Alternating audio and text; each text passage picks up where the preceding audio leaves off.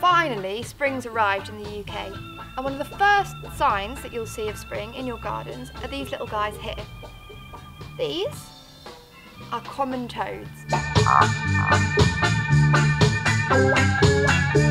It's quite easy to get confused between frogs and toads, but the best trick that I ever heard was that if you have a look at their faces, if they look sad, so their mouths are going down like that, then it's a toad.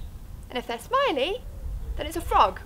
Also, the other thing that you can look at is their eyes. Their irises are orange and their pupils are horizontal. Final way to tell is instead of hopping, they crawl with this sort of sprawly gait. You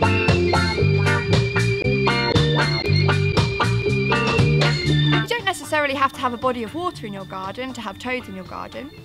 These guys actually spend the majority of their time on land, and they only go to water when they need to lay their eggs. So you need to be really, really careful, even if you don't have a pond, when you mow your lawn, because that's one of the biggest dangers to toads at this time of year. Sun comes out, people are really happy, want to go out, want to have a barbecue, want their garden to look nice, so they get the lawnmower out.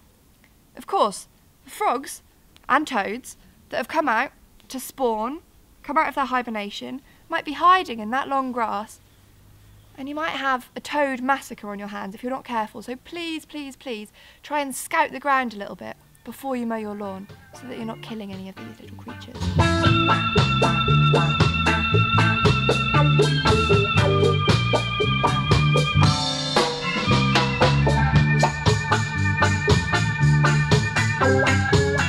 Whilst the females are on the way to the water where they're going to lay their spawn, they often get ambushed by the males, who are these little guys here. They'll crawl up behind them and jump onto the back of the female and hold really tight around her armpits, sort of under her armpits. And he'll stay on her back while she walks around wherever she goes. He'll stay on there for probably 3 or 4 days, or however long it takes until she lays her spawn. Now that's not so bad because he's quite a lot smaller than her, as you can see. But I still don't think it would be particularly pleasant to have your boyfriend clinging on your back and going everywhere you go whilst you're pregnant and until you have your baby.